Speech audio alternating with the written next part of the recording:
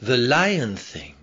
What, this saggedy-raggedy old piece of rawhide? Someone must have lied. This cannot be the African animal king. It's so broken, bent, and bowed. It doesn't look anything like the one on Jungle Book or the Yellow Brick Road. What's happened? Where is its bellowing roar?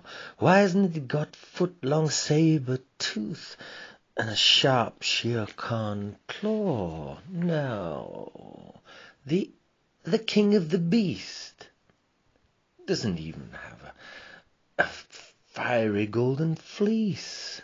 Oh, and where's that masculine mane? Is it like Samson? Once it's been shorn, loses all its strength and becomes totally tame.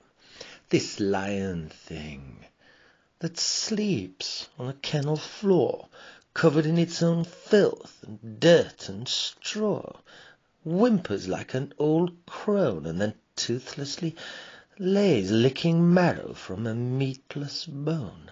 The lion thing, king of the jungle, king of the beast. Where is its pride? Where is that savage, sacred spirit from the savannah? It's died.